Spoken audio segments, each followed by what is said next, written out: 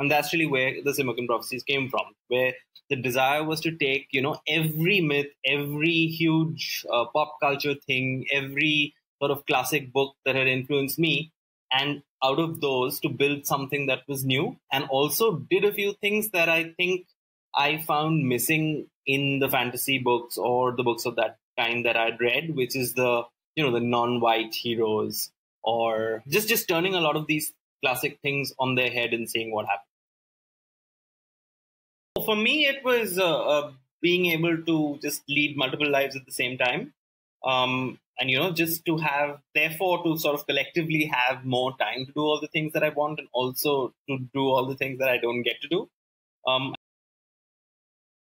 Every fable, every myth, things like the Lord of the Rings, things like Terry Pratchett's Discworld, which was a huge influence on my first few books. I read these and was transported immediately. But for me, the understanding of genre was not there. Like, I did not see how these stories were different in a significant way from something like Enid Blyton's books, because the famous 5 eating tongue sandwiches in Cornwall was as alien to me as Bilbo Baggins wandering out of the Shire. Anytime there's one success in any field, that becomes the industry's favorite thing for the next year. So the moment, let's say, the moment one horror novel about a 3-headed man from Bhopal becomes big, immediately 50 other writers will sell horror novels about 3-headed men from Bhopal. And it'll become ancient wisdom that, of course, in India, only these things work. And you've written a novel about 4-headed men from Bhopal? No, that doesn't work in India.